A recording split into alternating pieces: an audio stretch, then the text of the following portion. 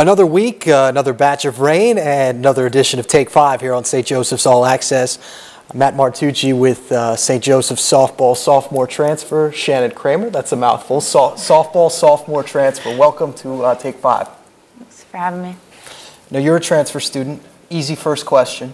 What was the reason for coming over to St. Joseph's? I wanted to be closer to home, firstly. My family's a big part of softball and always has been, so it's easier for them to hop on the school kill and take an hour drive down to see me play. And I love it here. It's very welcoming. The coach I love to play for, and a lot of the girls I've played with in the past, so it just feels more home when I play here. Now, you were just recently honored as the Atlantic 10 Player of the Week. Team's obviously doing very well. You've had some good early season success.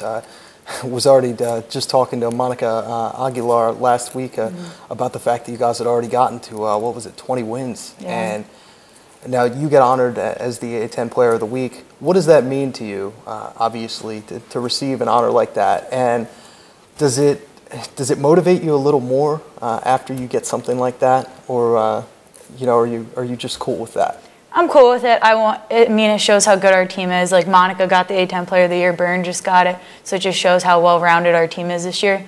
And it just motivates you to want to achieve more. Like, this is a good achievement, and I'm proud of it, but I want to get more. Like, A10's our goal, and you mentioned about the 20 wins. We want to continue and reach our goal of 30. So.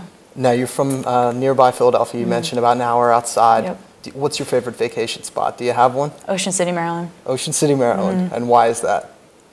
I love going with my family and friends. They have one of the best seafood buffets I've ever been to. Phillips? Not Phillips. There's a place called I think it's the Embers Club 25. Yes, it's like, I've been there. It's like $25 a person or something like that, but really liked it. Every time I go down there, I go there. That's my plug for Ocean City, Maryland. Now, in softball, you generally have a lot of doubleheaders. There's some downtime in between. What do you like to do just to kind of stay loose in between game one and game number two? Do you have a set routine? Is there anything that you do to keep your composure? Not really. Just if something bad happened the game before, just forget about it. It's in the past and just focus on the next game and get something to eat and just sit down and wait for the next one to start. Finally, easy fifth question. Which of your teammates has the worst walk-up music? When you sit and think about it, when their song comes over the PA, you're just like, what were they thinking? I don't know. Everyone has a really good one this year. If you had to pick one. We're putting you on the spot here. I know. Probably Dana Beeniks. What does she come up to? I don't know. You don't know the song? I don't want to answer this question. You don't want to answer the question? No. I like everyone's, and we all as a team picked them together. So no one has a bad one. All right, that's fine. You don't want to single anybody out. We appreciate that. And obviously a very good rapport with your team. Everybody gets along well. So, yes, we do. You don't want to throw anybody under the bus. We appreciate that.